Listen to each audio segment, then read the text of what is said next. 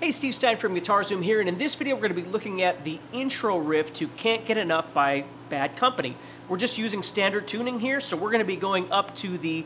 C power chord here, 8th fret, so it sounds like this.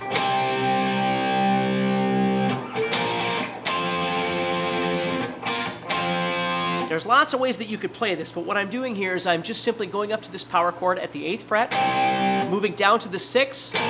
hitting that twice, and then I'm going to go to the 5th string 8th fret, and then here,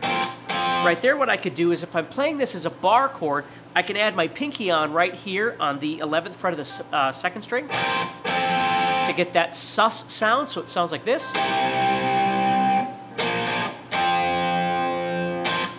If you're playing it as power chords, you could just drop from here down to here and then back. All right, so take care, stay positive, and I'll talk to you soon.